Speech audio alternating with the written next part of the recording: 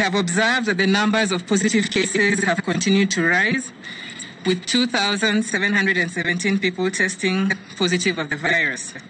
To mitigate it, the Ministry of Health has adopted an enhanced approach to address the spread of the virus in the country. And this approach is centered on communities and the role that communities can play in helping mitigate coronavirus. To begin with, our new approach will involve close working with community-based groups, which include the non-governmental organizations, civil society organizations, and other stakeholders, with the aim of utilizing these groups in educating our people in the containment of the spread of the virus. And this is especially important because Kenya has a large number of these groups who work hand in hand with our communities, and therefore we should leverage on this resource. This approach will ensure that the correct information reaches households to demystify myths and misconceptions on COVID-19. And this is important if we are to achieve behavior change that is necessary for flattening the infection curve. This approach will be complemented by our 59,000 trained community health volunteers who now have been deployed across 47 counties and have so far been able to reach about 12 million households.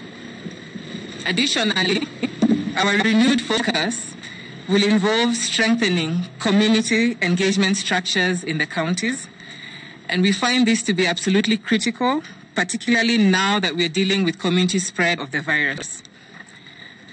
It is important to note that this community engagement strategy also has a role when it comes to home-based care and isolation.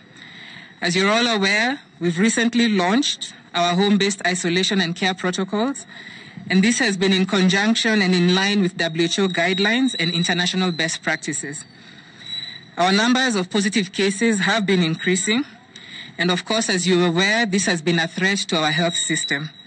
And so home-based care approach and isolation comes in handy to help reduce the burden at our hospitals and to enable us to be able to continue serving Kenyans, considering that we still do have all other conditions that we need to meet in terms of our health systems. We are aware that counties such as Nairobi, Mombasa, Busia, and Kajiado continue to experience an upsurge of infections, with majority being asymptomatic, and again, lending credence to the need of rolling out and ensuring that our home-based program is practical.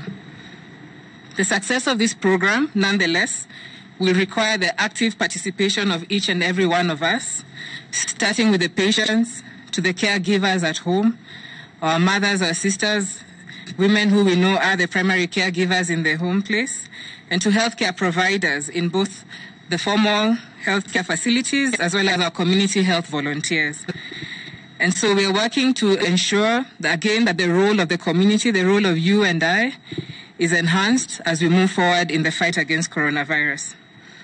There are the key community structures that we plan to employ, particularly our community health committees, and that this will challenge each Kenyan to really ask themselves how to engage with their communities. These committees are present in each and every county and are there to facilitate, one, in terms of our community health strategy, and now our home. We do also have the new initiative. We have estate management committees. We've seen a lot of estates come up with innovative mechanisms of controlling this spread of coronavirus. And of course, we have the local administration across the country. This is all part of utilizing our community resources in mitigating against coronavirus. We would like to appeal to all Kenyans to embrace the containment measures because these are crucial in terms of curtailing community spread and suppressing the pandemic.